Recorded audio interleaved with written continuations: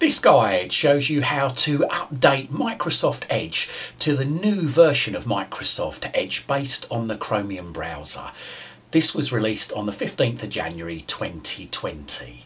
So, first of all, what we need to do is we need to open up a browser on our system. Now I'm going to open up the old Edge, so let's just double click on the Edge icon there. Okay.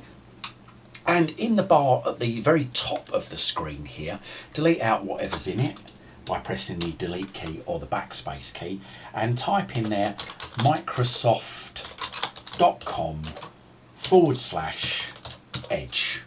That's microsoft.com/edge. Then press enter or return on your keyboard. Okay, so you'll now see this screen introducing the new Microsoft Edge, and you should have there download for Windows 10. If you've got something different, then move your mouse over the downward arrow just there and left click and select the system that you want. Incidentally, Microsoft Edge is also available for Windows 8.1, Windows 8, Windows 7, Mac OS, iOS and Android.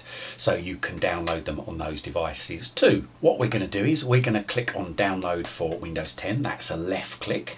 And it gives us here a licensing agreement which we must accept. So we move our mouse over accept and download and left click on that. It says thank you, your download will begin shortly. So as you can see at the bottom of the screen there, it says what do you want to do with Microsoft Edge setup? Okay, so move your mouse over the word save and left click once.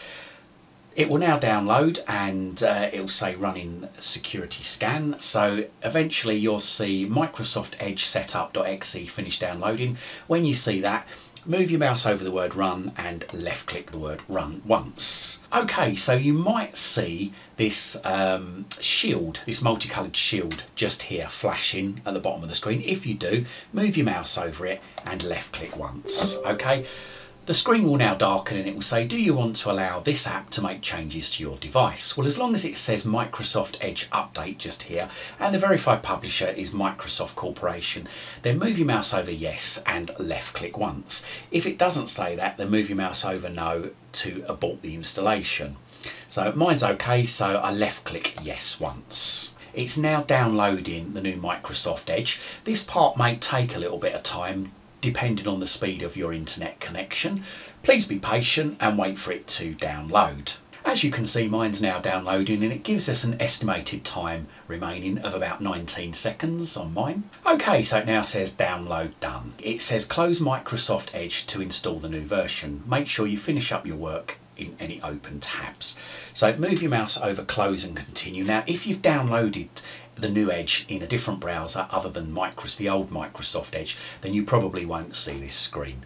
So, but if you do see it, left click, close and continue. The old Microsoft Edge will now close down and it's now installing the new Microsoft Edge. Now, depending on the speed of your computer, this might take a little bit of time. Please be patient with it and just let it install. And there we go, it's now installed. And as you can see, it's removed the old Microsoft Edge icon from the screen and installed a new one. It's still installing at the moment. We'll just wait for a little while. Please be patient at this little bit and wait for it to load.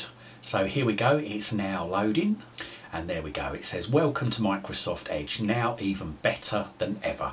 Move your mouse over get started and left click once. If you have a Microsoft account, then you can move your mouse over sign in to sync data and left click once on that if you want to. Or you can move your mouse over done and left click done. And also if you don't have a Microsoft account, then you can just skip the sign in to sync data and just click done. Or if you wanted to set up a Microsoft account, I think you can do that by clicking sign in to sync data. But just for now, I'm just going to click done. And here we go. So it now says welcome to the new Microsoft Edge. So there you go. That showed you how to upgrade your old Microsoft Edge to the new Microsoft Edge in Windows 10. Hope this guide helped. Thanks for watching.